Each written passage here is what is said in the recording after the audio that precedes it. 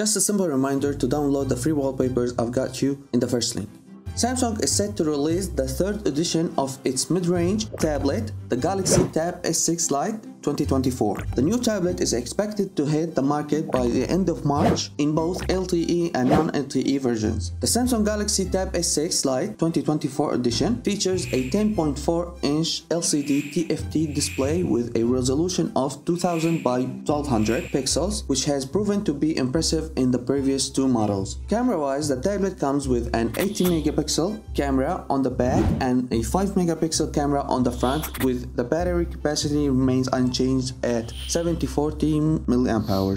It seems that the most important new feature in this product is the Exynos 1280 processor, an upgrade over the Snapdragon 720G and Snapdragon 732G processor. This is an octa-core system on a chip SoC, which was already used in the Galaxy A smartphones released in 2022. The chip has two high-end cores based on ARM Cortex-A78, which can archive up to 2.4 GHz, in addition to power-saving cores running at maximum of 2.0 GHz.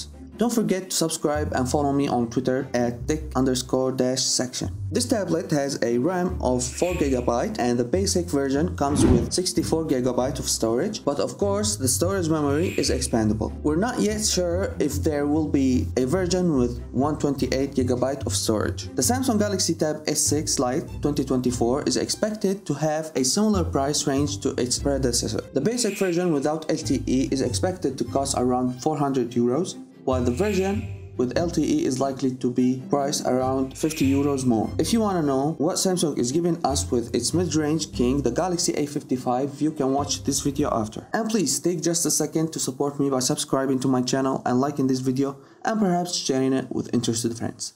Thank you for watching. See you on the next one.